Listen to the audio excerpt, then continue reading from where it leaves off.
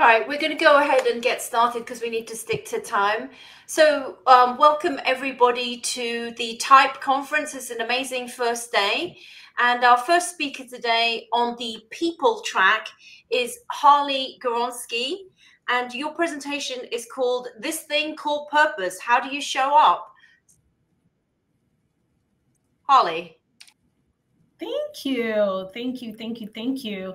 So welcome everyone. This is exciting. I just want to let you guys know that I am very bubbly and I love interacting and I love engaging. And so just wanted to share that with everyone. But I'm really excited to be here and to talk about something that I'm very passionate about.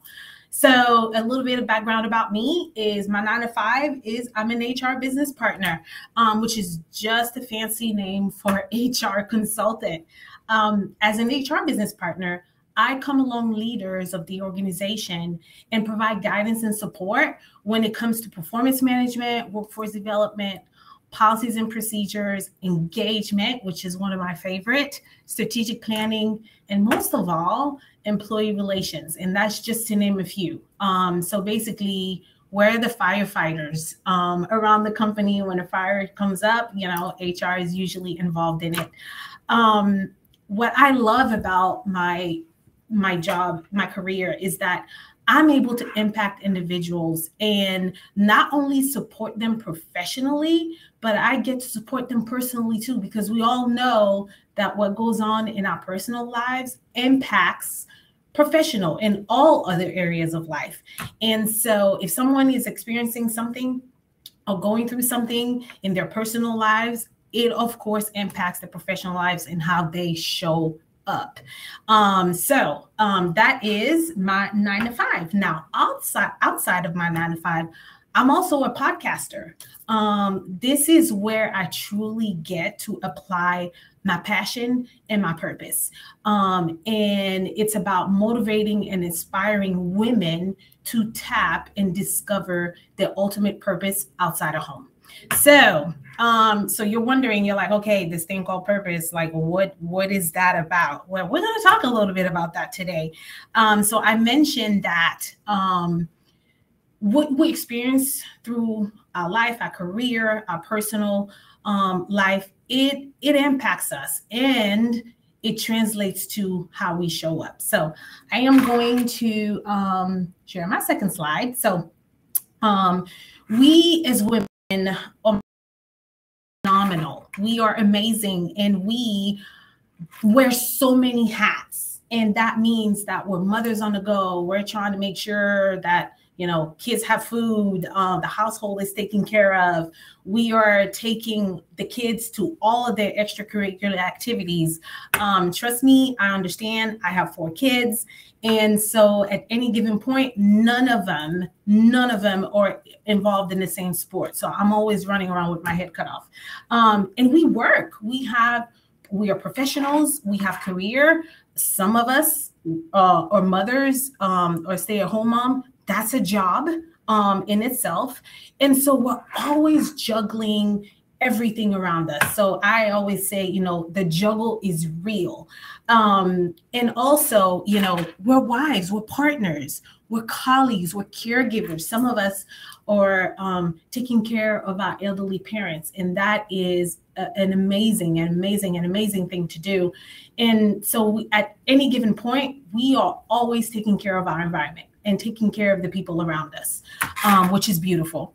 But all of that also factors and contributes to how we show up.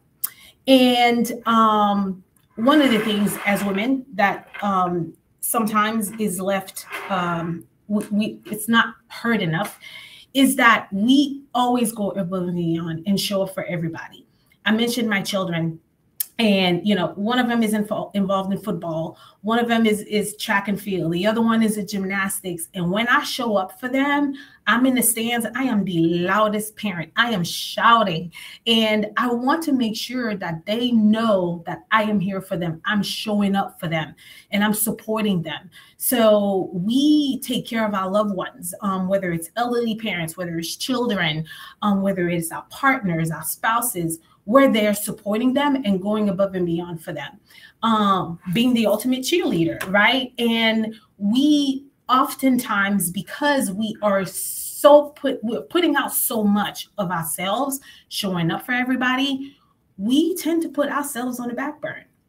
That's what we do as providers, and we have to, that is one of the things that we're going to talk about today, is part of that. Like, while it's great that we are showing up for everybody else, but how are you showing up? And so I I know that there are some people here in the conference, women here that are managing just so much. And I know somebody in my personal life who is taking care of a sick partner who's being diagnosed with stage 4 cancer. And in addition to that, she also has a small child, elementary school age child, and she's a high performer at work. And so now her life revolves around her partner, her child being so young, and really kind of leading him through what they're going through as a family. And she goes at work and she knocks it out of the ballpark, but she's completely exhausted. And sometimes when we catch up, she talks about how she's just at wit's end, and she doesn't feel like anything can give. She can't stop taking care of her partner. She can't ignore her child, and she has to perform at work. And so it's all on her shoulders. And so we have those conversations, and, she struggles with, how do I say no? What do I do about that? How can I still support my loved ones but still show up for myself? And it's hard to say no sometimes. And the first thing that we always do is, the answer to everything is that we automatically put ourselves on the back burner.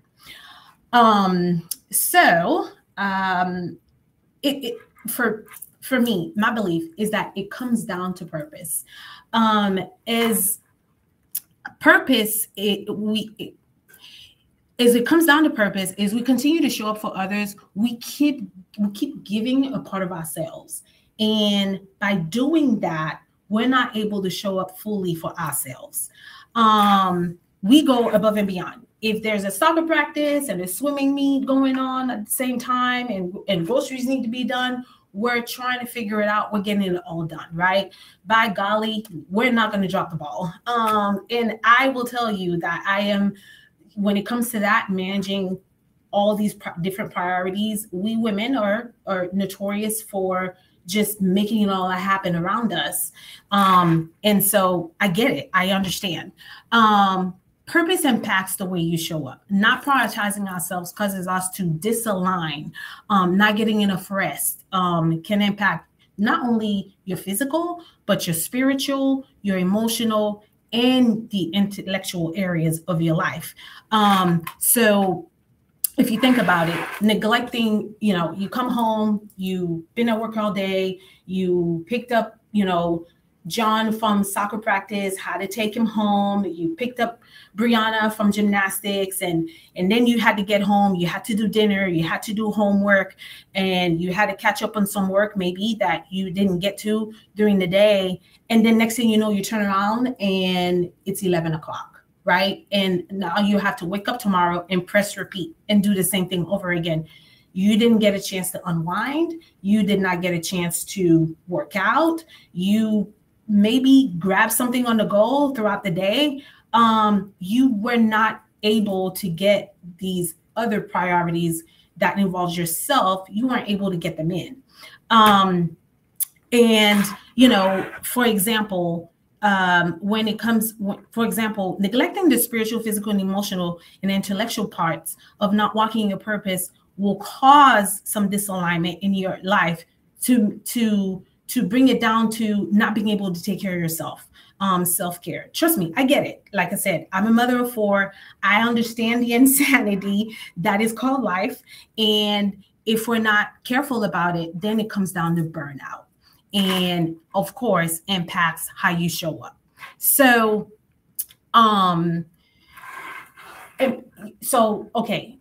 we talked about how this impacts all these different areas of our lives, how we show up. So we go throughout the day, we handle all this stuff, and then we get home and we realize, oh my gosh, I didn't finish this thing for work. So I get on the computer, we get on the computer and we finish it, right?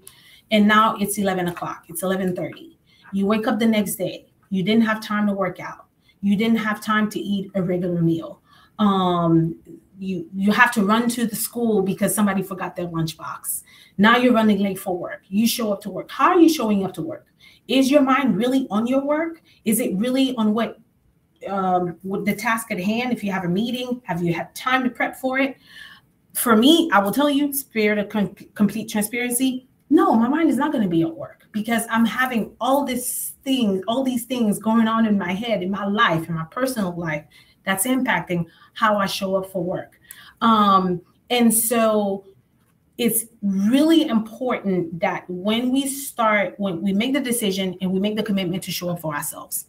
I will tell you that my children and I do this thing. We go through this process at the beginning of the year, at the beginning of every new year, is we write down on an index size card our goals for the year.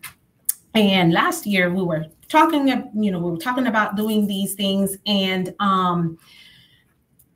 everybody wrote down what they wanted. And so then we went around in a circle and we said, okay, so now you're going to say it out loud. What is it that you wrote down as a goal? So each child goes and they say what their goals were. And then they turn around and ask me and they said, Mom, what is your goal? And I said, this year I'm going to focus on self-care. And they're like, oh, okay, what is that? And so I went through the process of explaining to them what self-care was. And I said, I'm going to need your help. I am going to solicit your help. You guys are going to be my accountability partners, and you're going to help me with this self-care piece. And they're like, well, how do we do that? We give you a massage, or we start your bath? I mean, how do we do that? And I said, I need you to hold me accountable so that every day between the hours of 7 p.m. and 8 p.m., you don't bother me. You don't come looking for me. You don't ask me any questions. So I established a boundary and a window that said to them, this is the time that I am taking for self-care. This is the time that I am taking to show up for myself. This is the time that I need to be a good mother, to be a good worker, to be a good partner. Establish that boundary, and in including them in that time frame, they were leaned in, they were bought in. They were like, okay, so from 7 to 8, we can bother you any other time of the day. Wink, wink. But from 7 to 8, we can't bother Mom. And it came to a point where if I was maybe running a little late, or if I was caught up in something and I'm like, okay, I got to finish this 15 more minutes. One of them will come find me, and they were like, wait a minute, you're supposed, it's 7 o'clock. Like, it's past 7 o'clock. What are you doing? You're supposed to be doing your self-care time. What are you doing?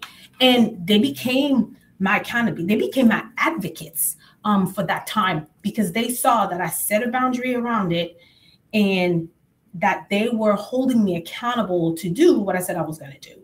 And by doing that, I was able to have that time to unwind. We talk about how nowadays we have so much flexibility as far as work is concerned. I work in a hybrid environment where I work in the office 2 days out of the week. And so I love it. It allows me the flexibility to go in, see my coworkers, but I also have some much needed time to do some work at home by myself. But prior to that, we were in the mindset of, everybody went to work 5 days a week. And I had that commute. For me, my commute, I live roughly about 45 minutes away from the office. So the commute for me was the time that I utilized to unwind, right? So I was in a car, I was alone. I took that time to unwind, to get ready for everything that I was about to go into, activate my mom, my inner mother. So I utilized that time to unwind and to, build in some self-care time in that time. Well, once the pandemic happened, now my commute is from the office to the kitchen, and it was 2.5 seconds versus 45 minutes away. Well, I started seeing the impact of that. I started seeing how not having that separation was impacting my home environment, was impacting my productivity at work. And so I realized, a few months into the pandemic that, oh my gosh, what is happening right now? So I think, for some individuals, some of you who had that commute time, who doesn't have anymore, don't have that commute time anymore, you might have thought, oh my gosh, that is so true, because there was some separation there that was needed. And once the pandemic happened, we didn't have that separation anymore. So it was like work mode, turn off the laptop, and then we go into home mode. And for me, I needed that time. I needed that separation. So building in that self-care hour time for me was very beneficial. It did a world of difference. And it impacted, of course, how I showed up, right? So now I was able to say, okay, I'm done with my self-care time. Now you have my home has my undivided attention. I'm able to pour into my kids, make sure their homework is done, dinner is done, and everything's prepared for the next day. So showing up for yourself impacts a lot of different areas of your life. So it improves physical, mental, social, spiritual, and emotional health. It allows you to have a higher productivity at work, better cognitive and psychological abilities. One of the things that I do that is not a non-negotiable for me is that I have to work out. I have to work out every single day without fail. I know I did say that, but every single day I work out. And so for me, what I've done is my priorities in showing up, for me to be able to show up 100%, for me to be able to show up and be leaned in, certain things are non-negotiable that I have to do. One of them is working out. One of them is making sure that I meditate and I pray every single morning. So if I say that my faith is important to me and that is a priority, then I need to show that. And so what I do is I wake up, I kid you not, at 4:15 every single morning, and I get dressed for the gym, and then I go sit in my office, my home office, and I pray and meditate for 30 minutes. And once I have done that, then my day can start. I'm in the frame of mind that I need to live in, and that's allowing me to live out my priorities. If I say that my faith is important to me, then I need to show that. And it impacts the way I show up. I'm not going to cuss out the guy who just cut me off in traffic because I prayed and meditated about it that morning. But I do that. And then I'm able to take on the day. And I see a difference when I don't show up that way. I see a difference or the added stress that I have if I don't work out that day. Because now I'm stressed about it. I'm like, am I going to get it in? I'm thinking about, I'm tense. So it's important. And for me, scheduling can help and work towards that. And of course, soliciting your community around you to keep you accountable. So I kid you not, there's been some mornings where I was like, I'm just going to sleep in. And my husband will roll over and he was like, oh, so supreme athletes, they train and they go to the gym and they work out every day. So I guess you're not a supreme athlete. See how he did that? And I promise you that gets me up and I go to the gym. I go work out. So it's self-care is. So what I'm trying to say is that self-care is so vital to how you show up, but you have to set the boundaries around it. You have to set the bar and the expectation, because if you're not taking it seriously, nobody else is. Okay. So lost my mouse. Okay. So ways, it matters how you show up. So you never know who might be watching you, who else is struggling with that and is saying, oh my gosh, what am I supposed to do here? Well, I see Harley and I see that she shows up to work and she's happy, she's bubbly. I wonder what she's doing. And they'll start observing your patterns. They'll start observing what you're doing and maybe even imitating it. So you never know when you show up a certain way, who else is going to impact and where else it's going to translate.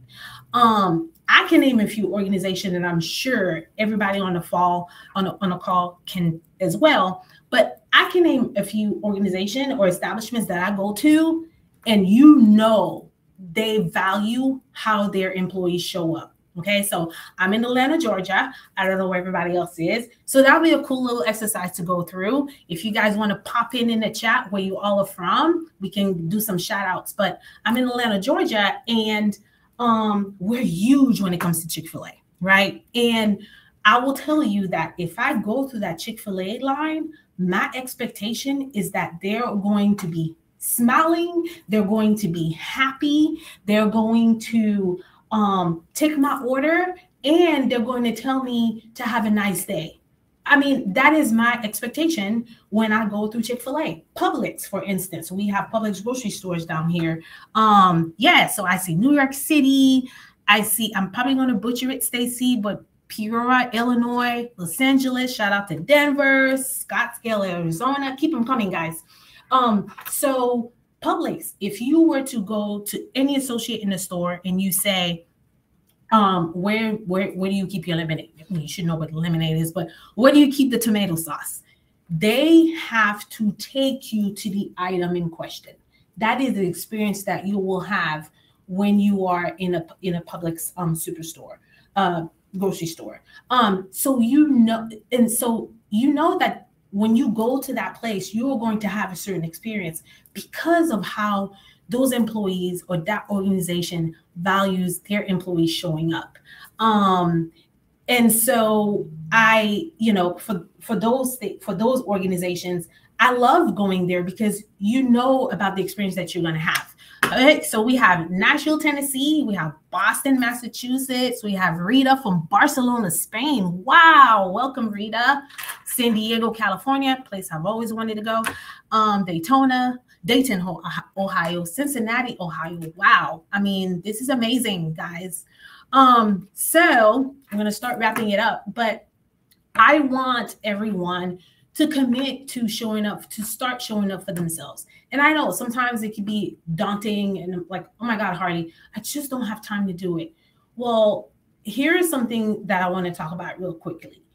Showing up for yourself doesn't have to be, oh my gosh, I have to do an hour of self-care like Harley does. No, it could be 10 minutes. It could be a 15-minute meeting invite that you pop in on your calendar as a private meeting. And you say, you know what, for that 15-minute, I'm going to go for a walk around the house. Okay. If you live in the neighborhood, there's a cul-de-sac. I'm just going to take a walk around the cul-de-sac, and that'll be a 15-minute walk that I'll be able to do. Get out into the fresh air, walk, do what you need to do. Woohoo! All right, Toronto, Canada. I'm actually born and raised from Montreal, Canada, by the way. So appreciate my fellow Canadians in the conference. Read a chapter in a book. That could be easily 20 to 30 minutes that of self-care. Or listen to a podcast.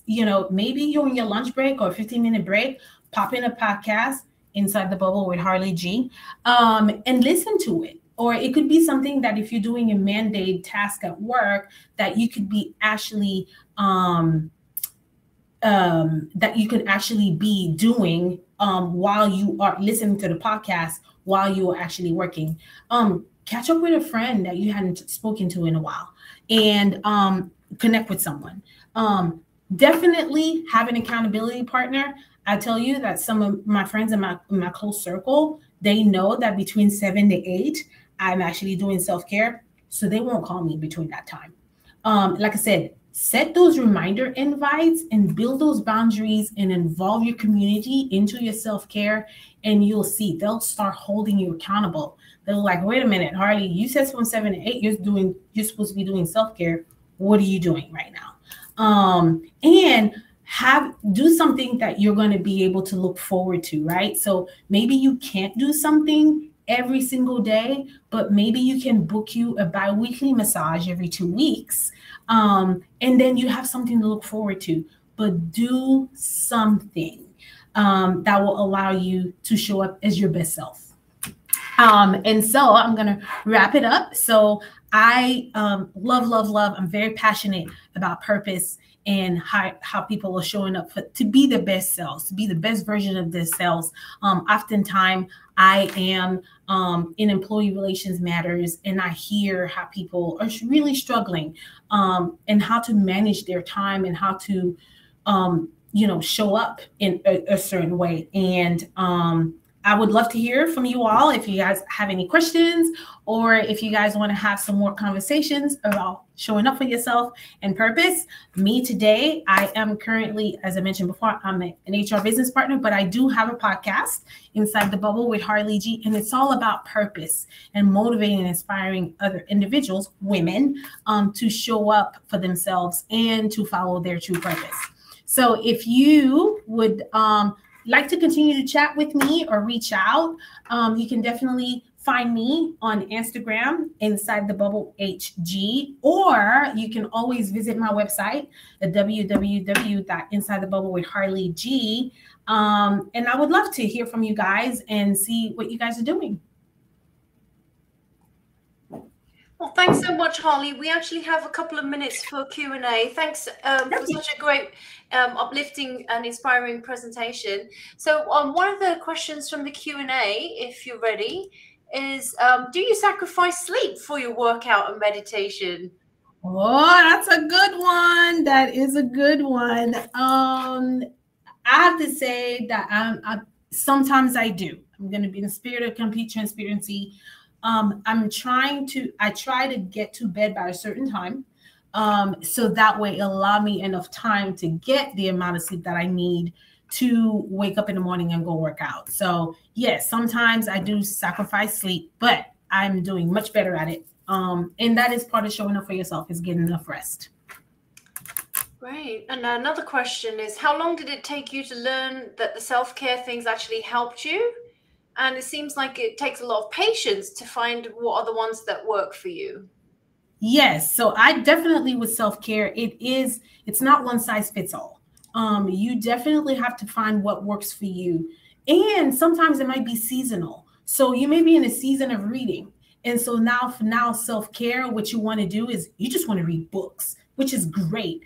Or you may be in a season of listening to where, okay, now I'm into podcasts. So I'm just going to find some podcasts that applies to and relates to my situations right now, and I'll listen to that. And it evolves. You may be in a time in your life where self-care, now you're all about exercising. And so for you, it's going out for a walk or going out for a run. I'm a runner. I run half marathons. And so for me, that's part of it as well. I think I saw a question and it said, do I have a podcast? Yes, I do have a podcast, and it's called Inside the Bubble with Harley G, and it's on all of the podcast platforms. Okay, maybe 1 or 2 minutes left. Do you find that people resent the boundaries that you put up? The thing is, the people that resent my boundaries are not the people that I would want in my direct community and support system, right? So because if you're part of my community, if you're part of my support system, then what I'm doing to be a better person, you should be happy with that. You should be cheering that on. I would do the same thing for you. So that's my answer to that. Get rid of negativity in your life.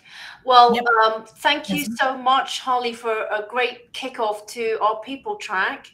And you're going to still be around in the networking sessions, and people can communicate with you directly and find your podcast and all that. So great. Thanks so much. Thank you so much. All righty.